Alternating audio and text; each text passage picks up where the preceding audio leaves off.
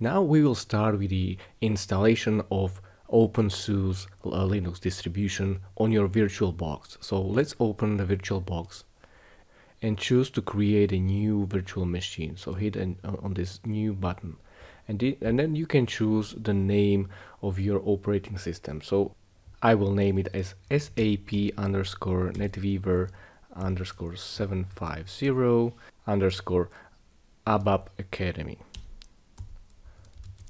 Okay, so this is my name, and I will choose a type as a Linux, and from the version I choose openSUSE. So I will have to find it out. So openSUSE 64-bit, and then let's choose the memory size.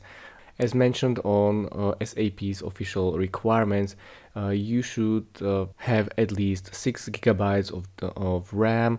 From experiences, you can run it on 4 gigs or on 5 gigs. This is sufficient as well. If you give it more, like 6, it is perfectly fine. From my experiences, 5 gigs it's perfectly fine as well, so I will leave with this one, depending on your resources, so you can play around with those settings. If you place or if you start with the 4 gigabytes, you can expect that your system will be much slower, or server will be much slower, but definitely it will work. So right now I will choose 5 gigs, and I make sure that I hit on create a virtual hard disk now. Okay, so let's choose create. We will choose the file size of your hard drive, so I will put here 100 gigabytes, even though in a reality you don't need that. Let's keep it as 100 as SAP proposes, and what we can do, we can dynamically allocate this physical hard drive. So at the end it means that physically you don't need or you will not allocate 100 gigabytes on your hard drive, or VirtualBox software will allocate only that many hard drive space as needed, up to 100 gigabytes. So this is no problem. For in a real, you will use less than 100 gigabytes. So this is why you should use dynamically allocated physical hard drive disk storage. And then what kind of disk file type to choose? This is the standard VirtualBox disk image, VDI. What I like to do is to either choose this one, VDI VirtualBox disk, or to choose VMDK, which is virtual machine disk, and this is used on more virtualization softwares like VMware and others. So if you would like to make this virtual machine available also to other software or to other platforms, so let's say that you are currently running that on a Windows, and you would like to run it later on Linux or Mac. This is the file type that you can use and you want to use. And the other advantage of using this VMDK file is that you can split those installation files or those files for virtual machine into files less than 2 gigabytes. And this is handy when you want to store your virtual machine somewhere to the cloud, where cloud solutions do not support uploading more than 4 gigabytes of one file. So this is what you can do. What I will do, I will check this VMDK, okay, and I hit create. Okay, and this is our virtual machine which is created, so it is at the end of all the list of all the virtual machines that you have created. Currently you will have here only one virtual machine, and this is in my case SAP NetWeaver 750 ABAP Academy. So this is my virtual machine. Now we want to make some tweaks and change some settings of this virtual machine, so hit on the settings. And what we want to do right now is to set up some general and useful settings for our machine. So what I will do, I make sure that I'm in a general, and I hit on advanced tab, And here you have the snapshot folder. What we want to do is to share our clipboard. So whenever you will copy in, you want to copy something from your PC, if you are on a Windows, you want to share your clipboard in a bi-directional way, so that you can copy and paste it into your virtual machine and vice versa.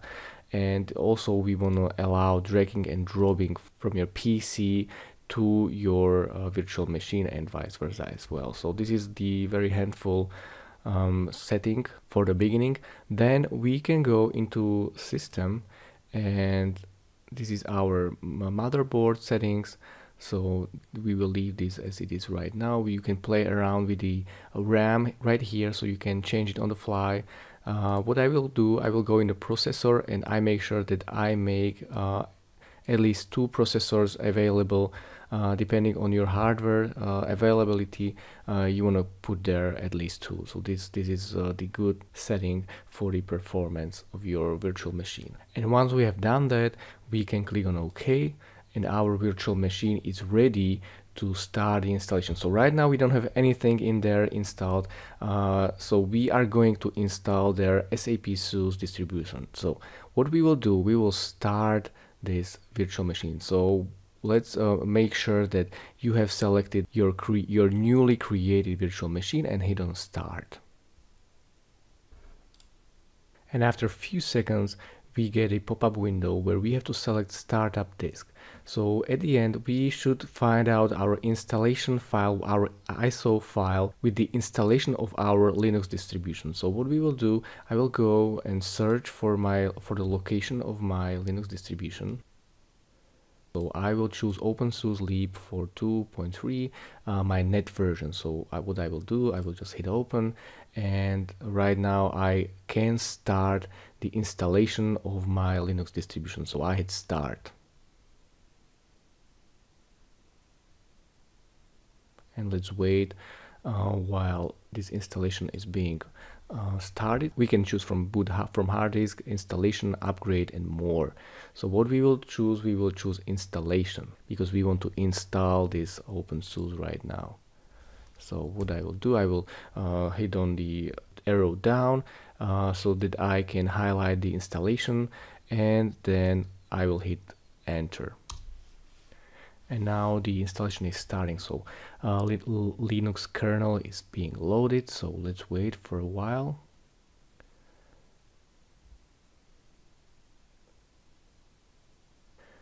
And after all the installation files have been loaded, we get the following window where we have to accept the license agreement. So what we will do, we will choose the language. So we will choose English US. This is the one which we have tried to install SAP system. So and this one, this language works for sure. So what you can do, you can also play around with different languages. This is the tested language where SAP installation works. And also keyboard layout, we will leave with this one, English US as well. Then you should read through the license agreement, so make sure that you read through that, and if you agree with all the conditions, you should go down here and click on the abort on the next. We will choose the next. And then the installation proceeds further. So then the system is probing, and the system is making sure that all the things are ready, and then SAP, or then the Linux is downloading all the files that are needed for this installation. So we will have to wait for this again for a while, depending on your internet connection. This time may vary, so let's wait. Okay, so now installation has stopped at the suggested partitioning, so we will make sure that we hit on this edit proposal settings, and you make sure that the partition based proposal is checked. Then from file system for root partition, choose from this list box and choose the ext4, and uncheck propose separate home partition, and then choose OK. So when we have all those settings set up, we can choose next. Okay, so now we have to set up the clock and time zone. Depending on your region, you will choose the region and time zone. So what I will do, I will just find Europe, and time zone is Slovakia. So let's use this one, and then we can hit next, or you can play around with the settings. So you can set up the manual time, or you can synchronize it with NTP server. So this is what we will do. So I will not do any changes, and then I will hit next. From the user interface, we will select the user interface. Let's do the desktop with the GNOME and hit next again. And here you will create your local user, which will be your administration user. So let's choose full name. So what I will do, I will use ABAP Academy, and the username will be ABAP Academy as well, with the in a lowercase and all together. And then you have to choose the password. With the password, you make sure that the password must be at least 7 characters long. It should contain lower and uppercase plus some numbers. No, you don't use any special characters, because it may cause you issues later when running SAP systems. So make sure that you don't use any special characters. What I will do, I will just use the password ABAP 777. So this is what I will do, ABAP 777, and again ABAP 777 to confirm the password. And I will use this password for system administration, and also I will automatically log in to the system after I firstly boot to the system. So then I will choose the next. Okay, and installation tells me that the password is too simple. It doesn't contain any different characters. Really, do I want to use this password? Because of the reasons of SAP installation and the issues that we went through during the installation, yes, you want to keep this password that simple. So something like that, you will use it for your needs. You will not create, or you are not creating this SAP installation for the production use. You are only going to use it by yourself, so you don't need to make it like password for the treasures. So we can use this password and hit yes.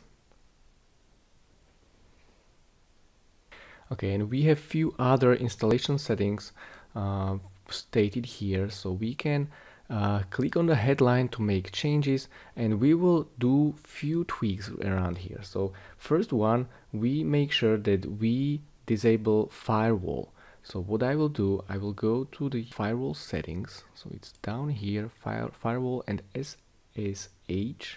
And here are the firewall settings. So firewall is disabled currently, and SSH service is enabled. So what we will do, we will click on the disable. So then we will enable right here. We will enable firewall, and we want to disable SSH service. So click on the enable link, and it will automatically disable SSH. So this is what we are looking for this kind of settings. If you have that one, we can hit on install, and Linux is asking us if we are sure that all the settings are right and we want to proceed with the installation. So if we will hit on install, this is what we will do. All the information that we have set up will be now modified on our hard drive, on our installation. So this is what we will do, hit on install. And right now the installation is performing. So again, we will have to wait for a few minutes depending on your hardware settings and your internet connection, because Linux is also downloading some files. And as you can see, these installing packages, there are like 3.8 gigabytes left. So this will take some time. So let's have a coffee, come back when everything is ready. Okay, and if your installation is done, and you took a coffee or two or three, or also in my case I find my system already in this state. So after installation, Linux system is rebooted and you find it in this state. Or if you get into boot screen, you choose boot from hard disk. Okay, so now our Linux system is already up and running, and we can focus on setting up this openSUSE system Linux distribution so that we can prepare everything to make this SAP server running properly on this system. And this is what we will do in upcoming lecture. So we are going to set up this Linux system so that we can run our SAP server on this virtual machine.